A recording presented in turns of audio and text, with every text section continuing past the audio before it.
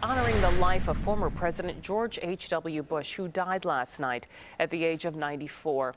Now, he dedicated decades of his life to public service and was a war hero. CBS News' Vi Nguyen joining us now with a look at his life and legacy. Vi. Suzanne, condolences have been pouring in across social media for the Bush family. Family says he was a man of highest character and left a lasting impact on the lives he touched.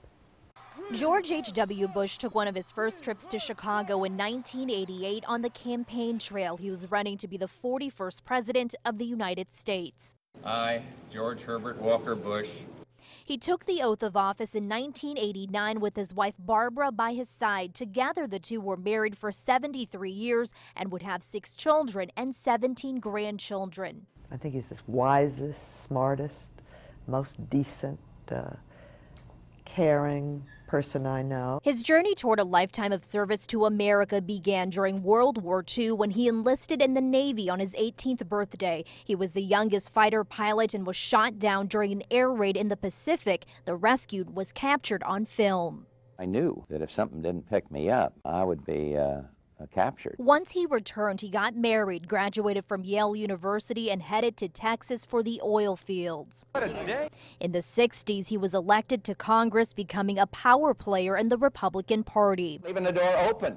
He ran against Ronald Reagan in 1980 but failed. He would go on to serve as Reagan's vice president for 8 years before becoming president. I will faithfully execute the office of President of the United States. During his presidency, he took on Saddam Hussein for invading Kuwait and launched Operation Desert Storm. A new world order can emerge, a new era. The economy took a downturn after the war, and he lost his bid for re-election to Bill Clinton. He would go on to see his oldest son become president and another serve as the governor of Florida. After leaving the White House, Bush 41 remained active and even went skydiving to celebrate his 80th, 85th, and 90th birthdays. He was last in the public eye at the funeral of his wife, former First Lady Barbara Bush, in April of this year. Now, all scheduled events at the George H.W. Bush Presidential Library and Museum in Texas have been canceled until further notice. Suzanne. Thanks so much, Vi.